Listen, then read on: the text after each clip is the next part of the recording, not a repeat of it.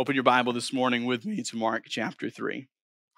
This morning we continue our study through Mark's gospel as we continue and finish out chapter 3.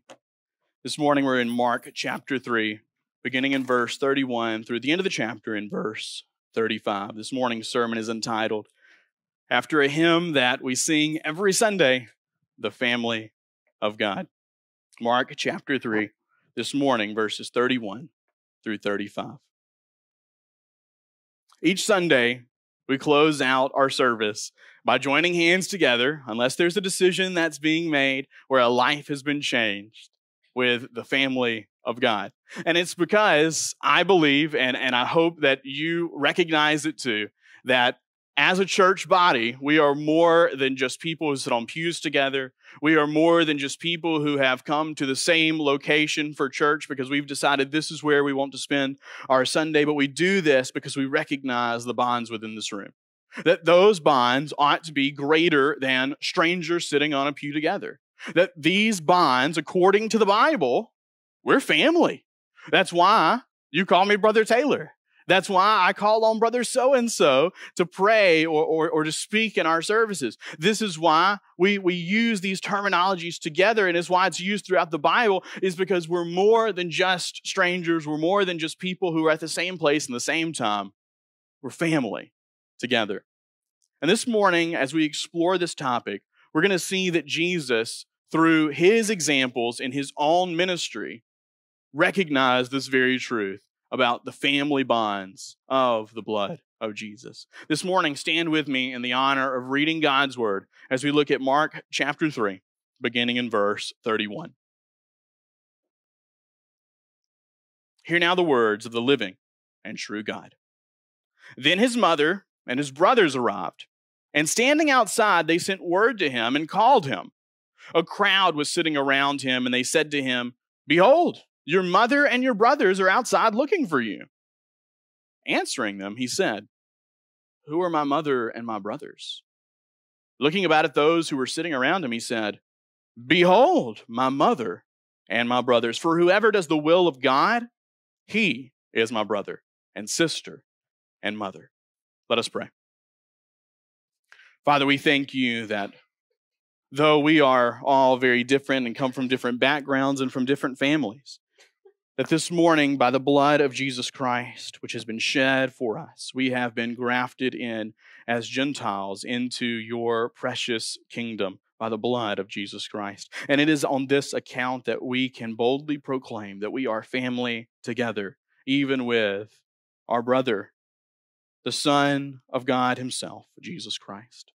Lord, we thank you for what you've done through him. And this morning, as we consider what this does for us as we gather in unity, Lord, I pray that you would call us to seek out and seek after this great love for you and for one another that we find in the family of God. Lord, we thank you for your grace poured out for us. And as we study your word this morning, we pray that your Spirit would be here guiding us in it. We thank you and we ask all of these things in your Son, Jesus' name. Amen. And you may be seated. From society's perspective, family is everything. Whether or not that's the example that the world sets, they believe that family is everything. That's a truth that the world would at least agree with, whether or not they would apply that to their actual situation. Oftentimes, it's families who believe this the strongest that have some of the greatest problems. But it all comes from this kind of mindset of this blood is thicker than water, that it is our families, it is our blood that is stronger than any other bond that we might have. And no matter how much we don't like those people sometimes, and as so much as we disagree with those people sometimes who we call family, oftentimes it is this blood, it is family that gets those people in the same room every Thanksgiving and Christmas and at the family reunion in order to do those things. But contrary to what society would say, blood is not the strongest binder together of people. But it is the blood of Jesus that binds different people who have absolutely nothing in common and who argue sometimes more than family itself, together in the name of Jesus, in the church, in the family of God, both here in our local church as around the world as believers in Jesus Christ. Could you imagine, church, that there's somebody on the opposite side of the world who believes the same things about Jesus that you do, and if you got together and ate fried chicken on a Sunday with them, I guarantee you'd have something in common because you're bonded together in the family of God by the blood of Jesus. And this has some ramifications. For if this blood, this Christ's blood, is the one that binds together people of different backgrounds and is stronger than any family tie that we might have, the first thing that we have to deal with in the family of God is, what do we do with the other relationships in our life? Namely, what do we do with actual family? Here Jesus speaks and gives us an example at the very beginning in the question asked to him by those who enter the room. Let's begin our study this morning in verse 31. It sets the scene for what's happening here. Remember, Jesus has gone back home, Mark's gospel says. And as he is back home, we would imagine that this being the place he grew up, he's got some family nearby. And what do you know, but in verse 31, we see some of this very family coming to look for him. And we might glean from the text, make an inference from the text, that because many of the people were not happy with what was happening with Jesus here, that he had come back and he has lost his mind, chapter 3 says, that the people who are local to Jesus did not agree with his teachings, were worried as he was amassing these great crowds. We might imagine that maybe his family might think the same thing. We don't know this for certain. We certainly see Mary at the cross. However, we see this here, and as his family comes, maybe embarrassed by all of the press he's getting, and much of it is negative, they look to call Jesus out of the crowds, back home, and to talk him into his senses. We don't know this for sure, but it could be. And this might substantiate why Jesus' answer is as it is. But nonetheless, we see here in verse 31, his mother and brothers arrived. Standing outside, that is outside of the place where he's preaching, they sent word to him and called him. And I think here, what we see is a Jesus who has gone off, who has been baptized, who has began his ministry, who has called his disciples, and he looks very different than his hometown remembered him. A Jesus who we've already noted, his hometown did not like the way that he returned, for he was very different, amassing the crowds, teaching a gospel that proclaimed that salvation is by him alone, that he has the power to forgive sins. We see a Jesus who is not exactly as he once was. And I think here is our first application this morning. For when we come to the family of God, there ought to be a transition from who we used to be into who we now are. That when the people who used to know us and recognize us look upon us, we are unrecognized in the grace of Jesus Christ. That this is something that changes us through and through, even to the point that outside, the world cannot tell who we are anymore. And I think this is the dilemma that we're having here, is that they are looking for him and do not know where he might be. That they're looking for him, but they are not amongst the crowds that he is drawing. Here, Jesus is giving us this example of this change that takes place in our life. And many of us, I believe, should be able to look back at who we used to be before we knew Jesus and look at who we now are. And we can recognize the tension that creates in many of our relationships. For who we used to be put us in groups with people who did some unholy and ungodly things. And I bet you, if we were to poll the congregation this morning, we would recognize that when we stopped doing the things of the world and we began to follow after Jesus, we had to lose a lot of friends along the way. In repentance and in walking away from former lifestyles, lots of things change. And as a result, Jesus now is going to be asked a question in verse 32 and give an answer in verse 33 that's pretty shocking, but is just along these lines that once we are changed, some things in our life have to change as well. Verse 32, a crowd was sitting around him, and they said to him, "Behold, your mother and your brothers are outside looking for you." I wonder, is Jesus right in the middle of a sermon right now? And somebody raises their hand and they said, "Hey, Jesus, somebody needs you real quick.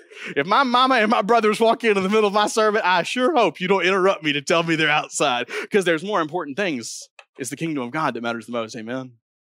That's not how it ought to go. And that they're interrupting Jesus in the middle of his sermon. They ought not to have done that.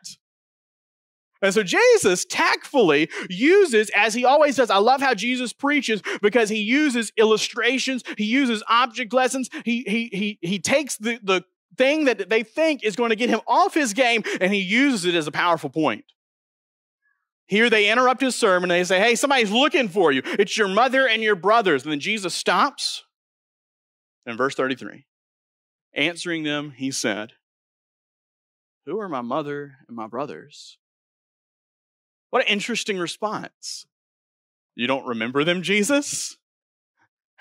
You don't remember these people that you've grown up with that I'm sure bickered with little Jesus, especially that day where he didn't come home from the temple. This is a person you ought to remember, Jesus. Why would you say such a thing? It illustrates to us something very important about the family of God. That when we change, when we come into the family of God, when we accept Jesus Christ as our Lord and Savior, we have to forget about some of the things of our former life. And here Jesus does this on the greatest of scales.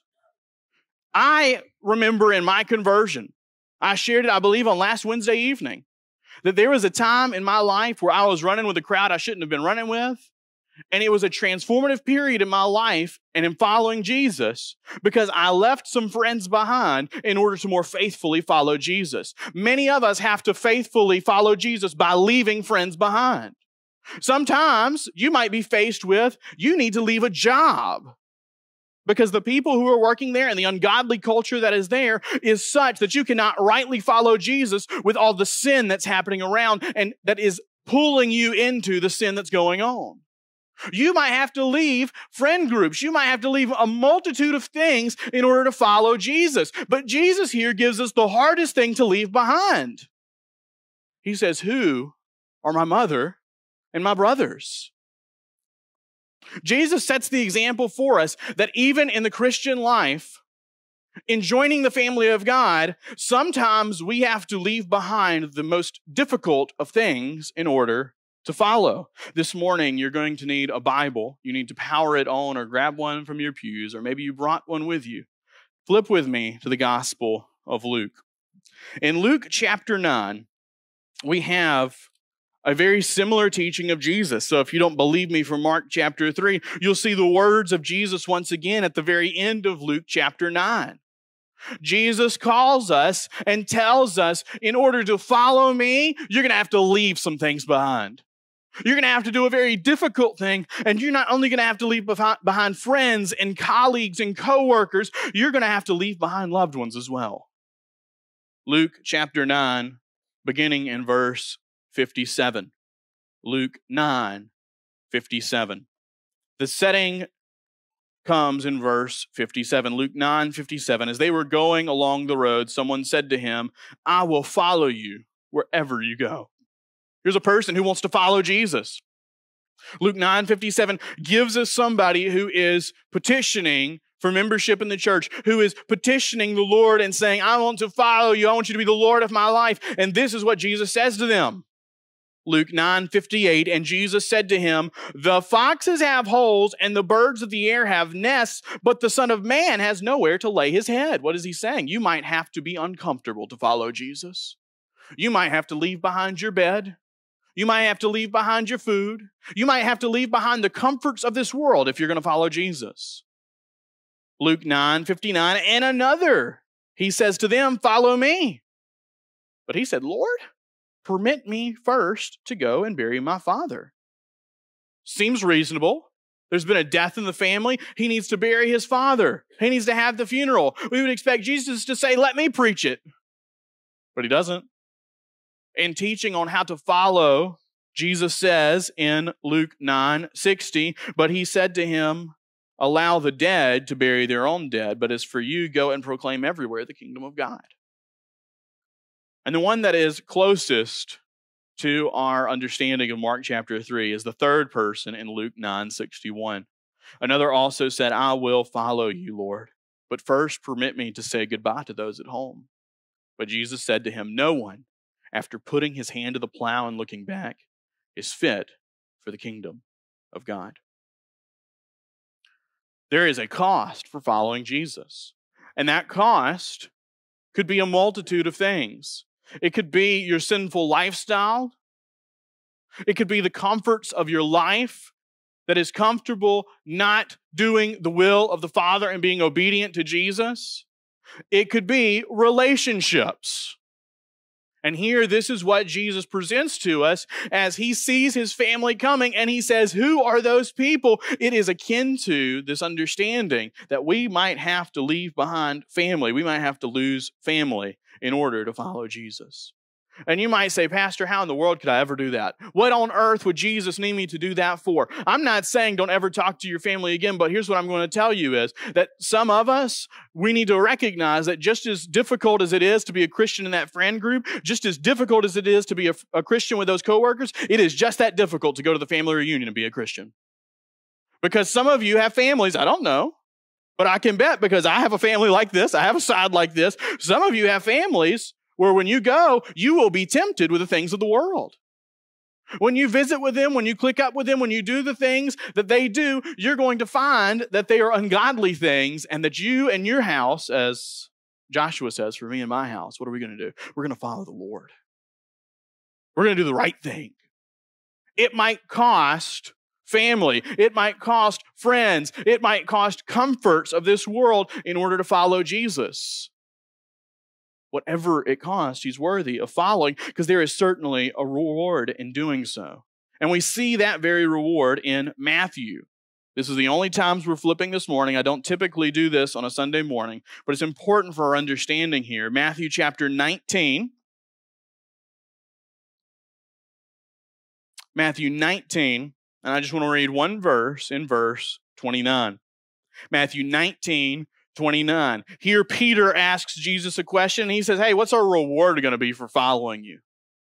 And Jesus answers the question, and he opens it up even broader than just Peter, just his apostles and his disciples. And in Matthew 19, 29, Jesus lays it all out there for anyone who would suffer or cost or have loss for his name's sake. Matthew 19, 29, this is the words of Jesus yet again. And everyone who has left houses or brothers or sisters or father or mother or children or farms for my name's sake will receive many times as much and will inherit eternal life. The reward, even though there's a cost for following Jesus, even though it means sometimes severing the relationships of this world, the cost is great, but the reward is so much greater. That whatever you lose, whatever is costed of you, whatever is demanded of you in order to follow Jesus, he will return the reward many times as much. Eternal life is guaranteed to you. And this morning, I wonder, Christian, who is the person that you need to leave behind in order to better follow Jesus? No, that does not mean you leave them, you forget them, you don't pray for them. No, it doesn't mean any of those things. But it does mean a change, a transformation. Who ought you to leave in order that you can more rightly follow Jesus? This could be something that is very costly, something that's very difficult, but the reward is great. And I want to give you an example as we move into the next point here of what's happened in my own life. I don't have the greatest relationship with my family as I once did. And one of the reasons why is because when I moved away from college, even though it was from Meridian to Hattiesburg and not too far of a place, I began very quickly to get involved with ministry here in Hattiesburg and now in Brooklyn. And as that has happened, I've begun to minister and to live alongside the people of God here in this community. And it is quite often that me and Adrian, we marvel at the fact that there's people in this congregation who maybe don't even know me well and know more intimate things about me sometimes than my family even does. And that's not to say that my family is bad or that I've abandoned them because they're in sin, but just to say, look at how close the family of God is, that in many ways, I have brothers and sisters and mothers and fathers and grandparents in the faith right here. I mean, we just saw it this morning. There are many people who said, your baby, she's passed here and there and the other. Miss Donna said, your baby's never met a stranger because here she is just letting me hold her. That's right, because everybody here is Rayleigh's grandparent. Y'all know it. You pick her up and you go with her, and we're not going to say a thing to you. Why? Because we're family. Because you're her grandparents. Because you're my spiritual mom and dad. Because you're my spiritual brother and sister. Because you're my spiritual grandparents. That's the closeness of this community and of this bond of faith here at First Baptist Church, Brooklyn. That is a testimony of my own as an outsider who was not born and bred in FCHS and South Forest and Brooklyn, Mississippi, and all of the things that go on here. I am the furthest thing from a good old boy in Brooklyn. I ain't never, Miss Debbie does more cows and farming than I do.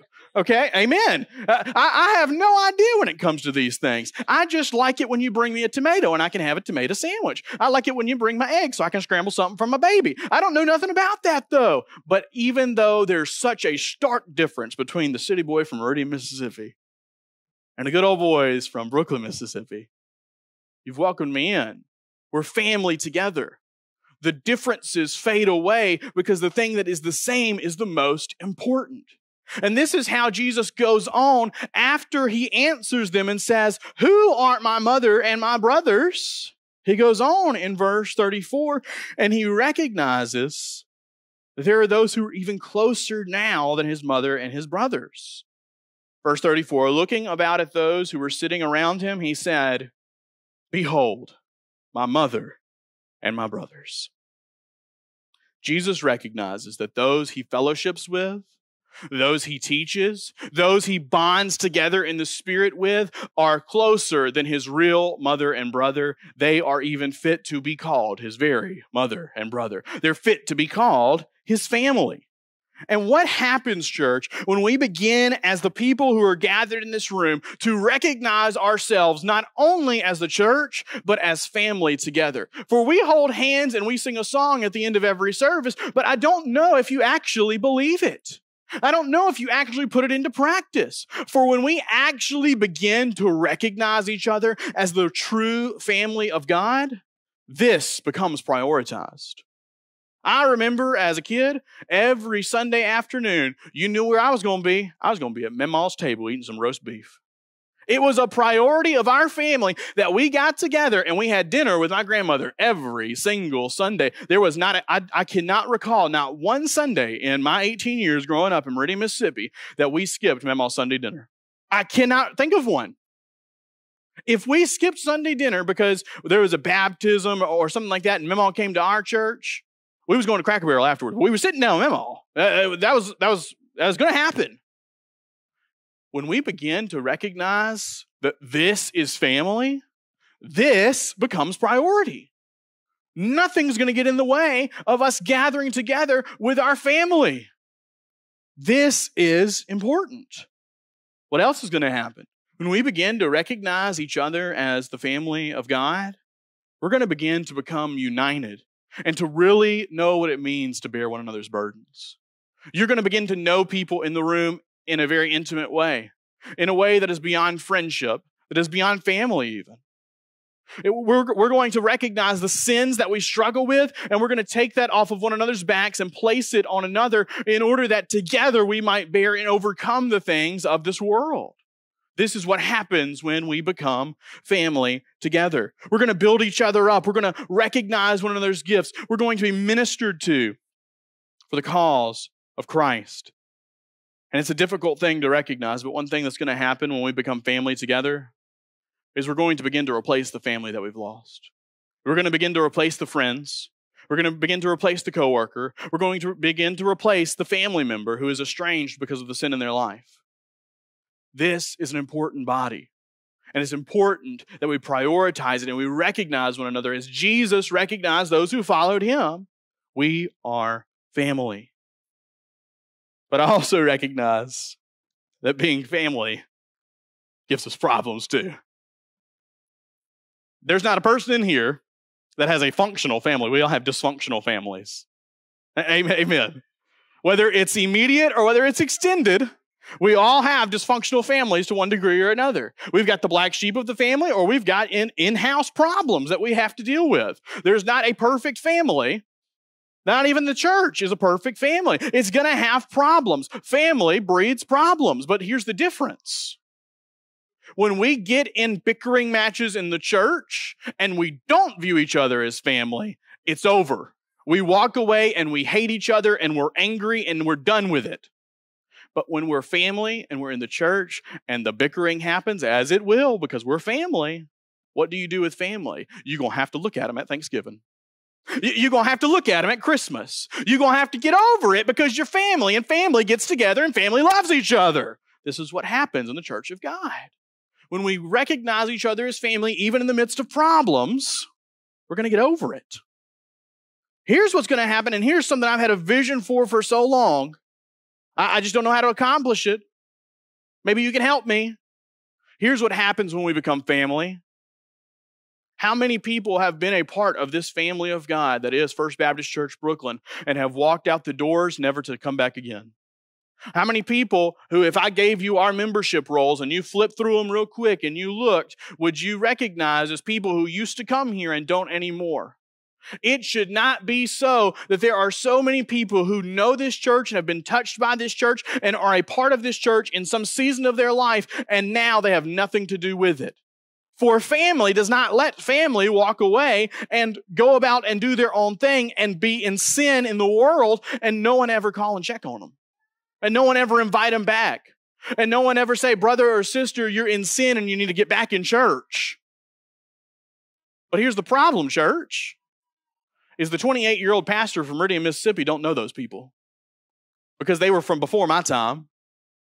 I don't know everybody in the community. And more than that, they don't know me. But you know the people who were here before. You know the people in the community who used to be in church and now are captive by Satan. When we're family and when we begin to recognize this body of believers as family, we go and we leave the 99 after the one. We go and we say, what's going on? I've been praying for you. I've been thinking of you. Let me give you a call. Let me go and minister to you. Let me go and invite you back to church. Let me go and call you back to the baptism and the salvation that we witnessed at First Baptist Church. And let me know that the good work that has begun in you, Christ is going to fulfill it. This is what we do when we're family. When you view this church as family, when we begin to recognize the unity that's in this congregation, when we begin to look at it the way Jesus does, our perspective is going to change. And these people are going to become incredibly important. So, how do you enter this family? Maybe there's someone here this morning who all that I've said up to this point, that didn't jive with them. For they maybe recognize there's somebody they need to get away from, but there's not a whole lot that they understand about being part of a church, for maybe they've never been a part of a church. I don't know. I don't know your backstory. You and the Lord do. But this morning, Jesus ends Mark chapter 3 by telling someone how they enter into the family of God. This morning, maybe you need to be reminded of this, or maybe for the first time you need to hear this. This is what Jesus says in verse 35. For whoever does the will of God, he is my brother and my sister and my mother. Jesus demands obedience. He says, if you want to be a part of what's going on in my church, if you want to be my family, if you want to be a part of First Baptist Church Brooklyn, you've got to be obedient. Now, this might sound like something that you can do. You might say, this is easy. Be obedient to God. But I want to remind you of some other words of Jesus where he says, be perfect as the Father in heaven is perfect. Jesus asks for obedience. Let me tell you, obedience is difficult. Obedience is hard. Every single one of us has been disobedient. Every single one of us has sinned. But this is the good news of Jesus, that while he demands obedience and we have fallen so short, God sent Jesus Christ, his Son, into the world to live the perfect life that we cannot. And he lived that perfect life where we had fallen. And still, he went to the sinner's cross and took on the penalty for my sins and for your sins. Through our imperfection, he was punished even in his perfection. And he did this in order that you might be saved, that you might be grafted into this family of God. And he rose up from the grave 3 days later in his resurrection in order that you might not live in this family of God free from your sins in this life only, but for eternity you might be his son or his daughter. This is what Jesus Christ has done. This is how you enter into the family of God. And this morning I want you to know that Jesus welcomes all into his family. It doesn't matter how great your sin is. It doesn't matter how small your sin is. It doesn't matter how numerous your sin is. It doesn't matter what you've done in the past. It doesn't matter what you're doing in the present. For repentance is called of everyone who would enter into this family of God. And he calls that you would leave your sins behind, no matter how great they are. For Paul reminds us in 1 Corinthians chapter 6, such were some of you. Every person in this room was once a sinner far from God, but praise God, we have left behind our old ways, and now we walk in the newness of Jesus Christ. A newness in obedience and righteousness, in his grace and his love. Maybe this morning, for the very first time, you need to commit to him as the Lord and Savior of your life. Maybe you need to recognize that you are not a part of his family, but you want to be. And maybe this morning, you need to commit in another way. Maybe you're someone here this morning who has been a part of a church before, who does know Jesus Christ, but you're not involved in this family. Maybe this morning you need to join this church.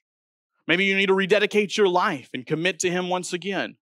Maybe you just need to come to this altar and pray and say to the Lord and not to anybody else that I am a sinner and I want to come back to your house, Lord. Direct my paths that I might do well and right by your will and obedience to you.